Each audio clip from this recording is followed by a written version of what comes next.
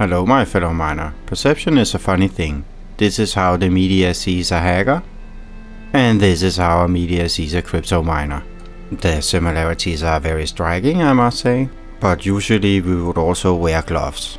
I honestly don't get why they never depict us when we have succeeded in getting half a mega hash per second more after weeks of hard work. Then we look like this, oozing of success and self-confidence.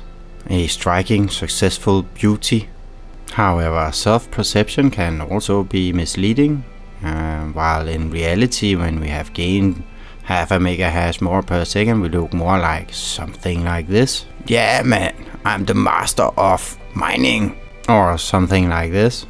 Hi mommy, after weeks I finally did it, Yes, half a mega hash more per second, yes I finally did it. While the mom goes, oh that is nice honey, yes you are so good honey.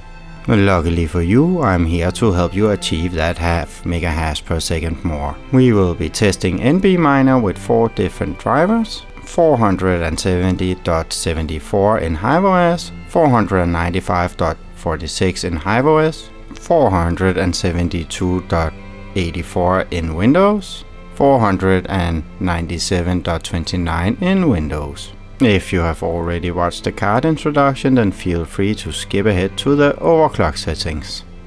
Quickly moving on like a ninja, we're going to have a look at the RTX 3060 LHR version 2 from Zotac Gaming. It has been working perfectly, in very good quality to be honest.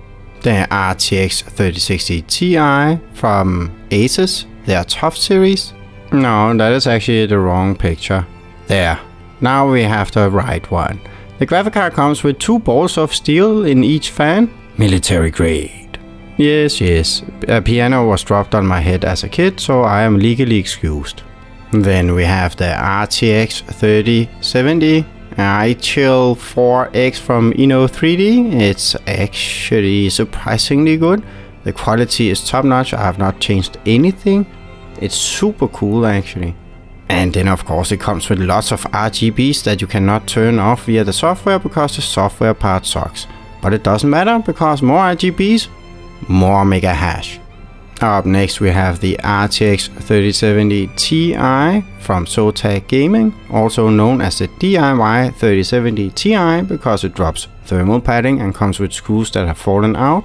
I actually expected the quality to be on par with their RTX 3060. Oh boy was I wrong, what a pile of poop.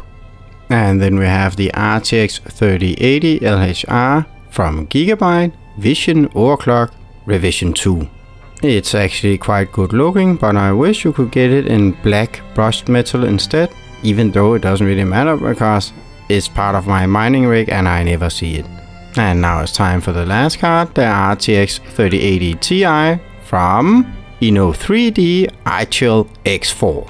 Yes, I'm very well aware that it looks exactly like their RTX 3070 edition. It is. Actually, the pictures are also exactly the same, so I had to take the one with the box. I said their graphic card is good quality, not their software and definitely not their homepage. That is a very good example of what happens when you take a backend software developer and put him or her to make a homepage.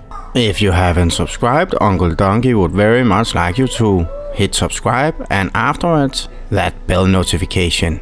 Yes, the bell, so you can get spammed even while you sit on the toilet.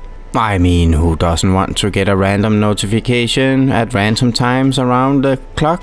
It is very nice. So remember to hit the bell notification and you will get unwanted messages all the time. It's time to have a look at the overclock settings for the RTX 3060 LHR version 2. Please note that the top part is Nbminer running in Windows with driver 497.29. The bottom part is Nbminer running in HiveOS on driver 495.46. Check the top one if you are interested in memory temperatures. Now let's have a look at the overclock settings for the RTX 3060 LHR mining Ethereum. I locked the core clock to 1552 and set the memory clock to 2600 in HiveOS. That is 1300 in Windows. Windows and NiceHash users can create batch files based upon what is seen here. Now let's have a look at the overclock settings for the RTX 3060 Ti LHR mining Ethereum. I locked the core clock to 1350 and the memory clock to 2100, which is 1050 in Windows. Please note that mine is one of the older Hynix memory cards and not one of the newer ones, so I'm quite limited in how high I can clock the memory. If you have one of the newer ones, you should be able to do 3600 in HiveOS or 1800 in Windows. If you have one of the older ones like me but only with 2 fans, then you may be limited to only 850 in Windows while doing maybe 1700 in HiveOS. So lots of lovely different combinations there. Now let's move on and have a look at the overclock settings for the RTX 3070 LHR mining Ethereum. I locked the core clock to 1125 and the memory clock to 2600 in HiveOS, which is 1300 in Windows. If you use Windows or NiceHash, feel free to create batch files based upon what you see here. Now let's move on and have a look at the overclock settings for the RTX 3070 Ti mining Ethereum. I locked the core clock to 1050 and the memory clock to 2400, which is 1200 in Windows. If you don't have the DIY edition like I do, where you have to assemble the card yourself and apply new thermal pads because screws fall out and thermal pad fall out, also known as top quality from Zotac Gaming, then you may actually be able to clock your memory a lot higher than I have. If you use Windows or NiceHash, feel free to draw inspiration from the batch files displayed here. Now let's move on and have a look at the overclock settings for the RTX 3080 LHR mining Ethereum. I locked the core clock to 1500 and the memory clock to 3400, which is 1700 in Windows. If you use Windows or NiceHash in Windows, feel free to create batch files based upon what you see here. The time has finally come to have a look at the overclock settings for the RTX 3080 Ti with the EVGA BIOS. You can check out the video on my channel if you haven't already watched it. I locked the core clock to 1200 and the memory clock to 2600, which is 1300 in Windows. If you use Windows or NiceHash in Windows, feel free to create batch files based upon what you see here. The time has finally come to have a look at the average results for all the cards. First up is the average result of the RTX 3060 LHR version 2 with driver.74, 36.1 MHz per second at 103 watts, which gives an efficiency of 0.350, with driver.46, 35.8 MHz per second at 103 watts, which gives an efficiency of 0.348. With driver.84, 35.1 MHz per second at 98 watts, which gives an efficiency of 0.358. With driver.29, 34.9 MHz per second at 102 watts, which gives an efficiency of 0.342. Now let's have a look at the average result of the RTX 3060 Ti LHR. With driver.74, 43.7 MHz per second at 122 watts, which gives an efficiency of 0.358. With driver.46, 43.7 MHz per second at 123 watts, which gives an efficiency of 0.355. With driver.84, 35.7 MHz per second at 109 watts, which gives an efficiency of 0.328. With driver.29, 42.9 MHz per second at 123 watts, which gives an efficiency of 0.349. Now let's have a look at the average result for the RTX 3070 LHR. With driver.74, 45.8 MHz per second at 111 watts, which gives an efficiency of 0.413.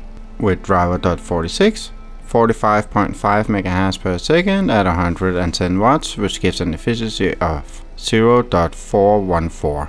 With driver.84, 45.8 MHz per second at 111 watts, which gives an efficiency of 0.413. With driver.29, 44.8 megahash per second at 110 watts, which gives an efficiency of 0.407. Now let's have a look at the average result for the RTX 3070 Ti with driver.74, 58.3 megahash per second at 183 watts, which gives an efficiency of 0.319. With driver.46, 58.0 megahash per second at 182 watts, which gives an efficiency of 0.319. With driver.84, 58.3 megahash per second at 183 watts, which gives an efficiency of 0.319. With driver.29, 57.4 megahash per second at 184 watts, which gives an efficiency of 0.312. Now let's have a look at the average result for the RTX 3080 LHR. With driver.74, 76.2 megahash per second at 241 watts, which gives an efficiency of 0.316. With driver.46, 76.3 megahash per second at 240 watts, which gives an efficiency of 0.318. With driver.84, 76.3 megahash per second at 241 watts, which gives an efficiency of 0.317. With driver.29, 75.2 megahash per second at 240 watts, which gives an efficiency of 0.313. Now let's have a look at the average result for the RTX 3080 Ti with the EVGA BIOS update. With driver.74, 88.2 megahash per second at 261 watts, which gives an efficiency of 0.338. With driver.46, 88.2 megahash per second at 261 watts, which gives an efficiency of 0.338. With driver.84, 87.0 megahash per second at 258 watts, which gives an efficiency of 0.337. With driver.29, 87.3 megahash per second at 261 watts, which gives an efficiency of 0.334. Wow, that was a crazy amount of numbers. Well, this is a very interesting result. When I did the exact same test with the Nbminer, which you can find on my channel, it was pretty clear which drivers would win in both Windows and HiveOS, but in this case it looks like a mix. I will let you decide on which driver you prefer to use, and I recommend that you go and check out my exact same video with the Nbminer, because that has some very interesting results. Now, when talking about previous videos, you should actually go check out my channel. I get a lot of questions about why don't I cover this and that, and in many cases I already have. Here you can see some of the videos on my channel where I cover both the normal mode for the miners, which are also called performance mode, and also the alternative LHR modes, which are low power modes. And if you haven't seen yet, I have also covered how to mine Toncoin in both Windows and HiveOS, and also how to actually exchange it. And then there is of course my very best video that no one have ever seen, my RTX 3080 LHR, ergo LHR unlock. Yes, that is Doom Donkey there. Funny enough, that is my absolute favorite video, but I guess that people don't really want to watch it. Which is kind of sad, because he's kicking ass and chewing bubblegum, and he's all out of bubblegum.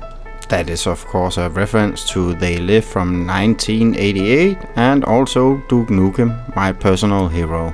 I hope you enjoyed the video, or at least found it very useful. If you did, please click a like on the video. If you haven't subscribed, please subscribe, and if you know someone who could benefit from the video, please share it with them. See you in the next video. Subscribe, Crazy Echo.